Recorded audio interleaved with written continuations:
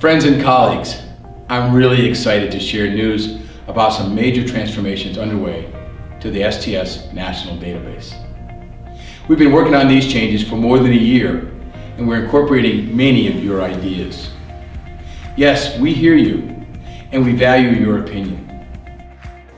As President Higgins just outlined, this is an exciting time for our specialty.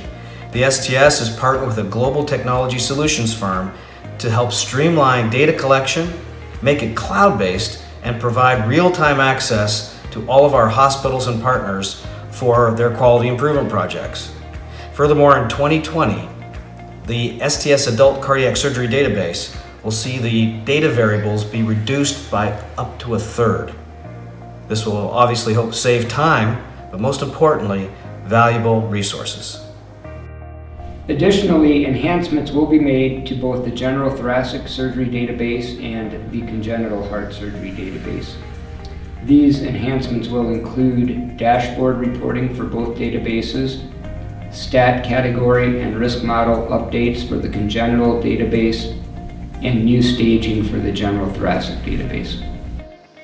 We are making a significant investment in this project because our members, database participants, hospitals, government agencies, payers, and others have relied on the STS National Database for the past 30 years as the gold standard for clinical outcomes in cardiothoracic surgery.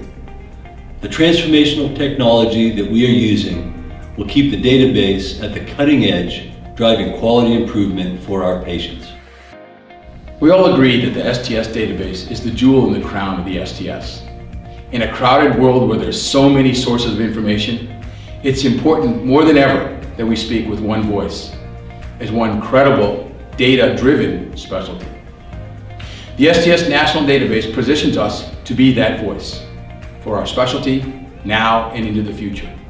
I hope that you're as excited as we are about this major and very positive shift for our database. Stay tuned. We will provide more details throughout the coming year. Please feel free to reach out to us and contribute more so that we can continue to be a leader in the field. Thank you very much.